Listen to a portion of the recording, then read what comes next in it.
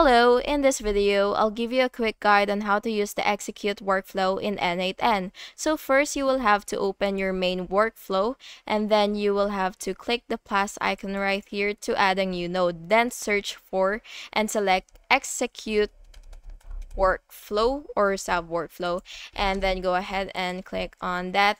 And once it is added, you will just open its settings and choose the workflow that you would want it to trigger.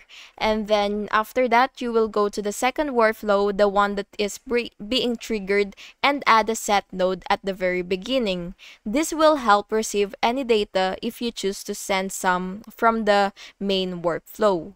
Once both workflows are ready, you will save your changes. And that's basically it. You can now use the execute workflow node to run one workflow from another. And that's it. Please make sure to like and subscribe if you found this video helpful. Thank you so much for watching and listening.